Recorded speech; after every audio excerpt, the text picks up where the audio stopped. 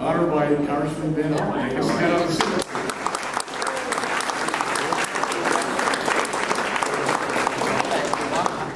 Thank you, Mike, and I'm going to be brief. It's a great privilege to team up with Mike as a co-chair of the caucus. I want to add my words of welcome to all of you. Thank you for your incredible advocacy on behalf of this very important cause that brings us together. Jackie, thank you for your good words. My colleague John Carney,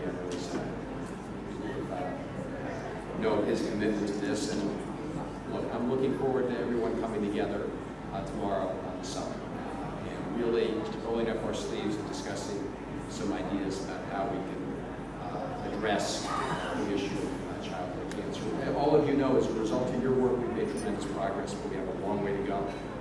Just speaking very briefly in terms of the investments in NIH and other investments, I'm not only proud that NIH is in my district, I'm proud of the work they do, but we need to increase the investment here.